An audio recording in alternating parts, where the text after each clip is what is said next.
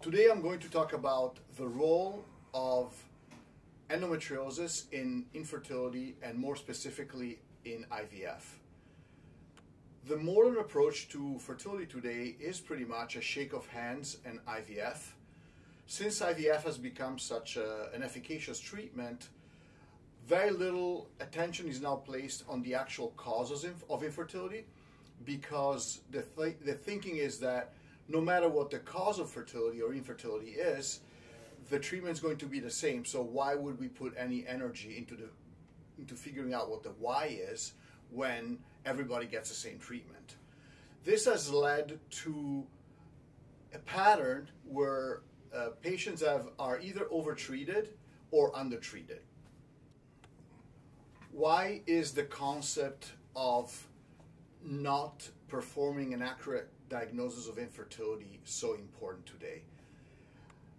It's important because we have sort of limited now, we have restricted the main causes of infertility into those broad groups that exclude others. So you have your low sperm count group, the male factor group, you have your diminished ovarian reserve group, and then you have your obviously tubal blockage, adhesion type of group, and uterine factor group. And then you have the other group, the unexplained infertility group. And the reality of this scenario and this division is that it probably excludes some major causes of fertility, of infertility, such as endometriosis and immunological. And so I think we need to consider taking a step back, or at a minimum, take a deep look into what the actual patterns are in these groups of patients, some of which end up being channeled into one group, for example, diminished ovarian reserve, when instead the diminished ovarian reserve may be caused, for example, by endometriosis. I think one of the reasons why endometriosis has been sort of ignored from the perspective of diagnosis and treatment of infertility, with the exception of the obvious cases in which you have very large endometriomas and stage 4 disease, is the lack of data. And the reason why we lack data, I think surgeons, we should take responsibility for that, because there's a tendency from the perspective of, from the part of surgeons, to just be very busy and do a lot of surgeries and not really occupy yourself with doing academic work and publishing papers. And certainly it's very hard to do large series individually, and so the collaborative aspect has really not been out there. I just do not believe there is such thing as unexplained infertility.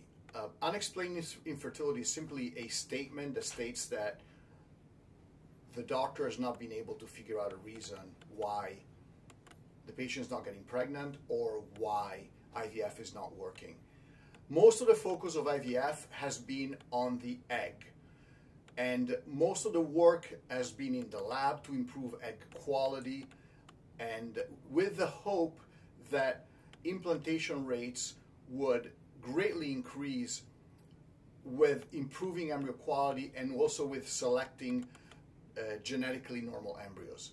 The reality is that although by doing that we have improved implantation rates during individual embryo transfers, we have not eliminated the problem of immunological infertility and also immunological infertility related to endometriosis.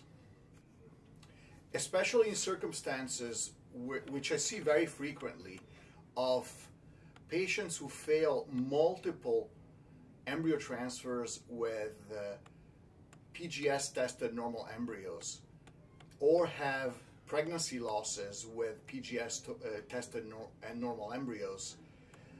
These cases should not be left alone and pushed forward to a new IVF cycles. These are the patients who should be fully evaluated from an immunological standpoint.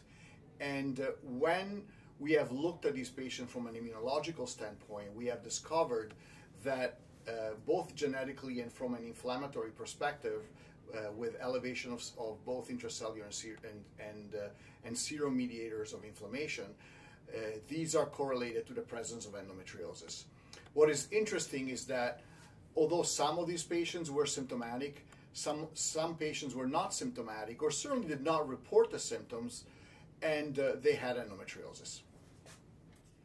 In our series of patients with repeated failed IVF transfers or repeated pregnancy losses, the incidence of endometriosis at laparoscopy was 80%. One of the concerns from the perspective of the reproductive endocrinology community has been that aggressive management of endometriosis, especially aggressive removal of ovarian endometriomas, can result in ovarian damage and a lowering of the AMH. But we need to observe two important points. The first one is that the drop in the AMH has been proven to be transient with a recovery period, which is actually months, but there is a recovery period. And the second concern is that of postoperative adhesions. Both of these issues can be addressed with proper surgical technique and an abatement of the risk of complication. But one aspect that is not considered in this perspective is that leaving the endometriomas in place induces more ovarian destruction and therefore increased damage to the ovary anyway if one does not address the problem. Furthermore, I have certainly in my practice, but it's being described over and over again, the risk of abscesses at retrieval in patients with endometriosis, as well as severe pain flare-ups after IVF stimulation in patients with endometriosis.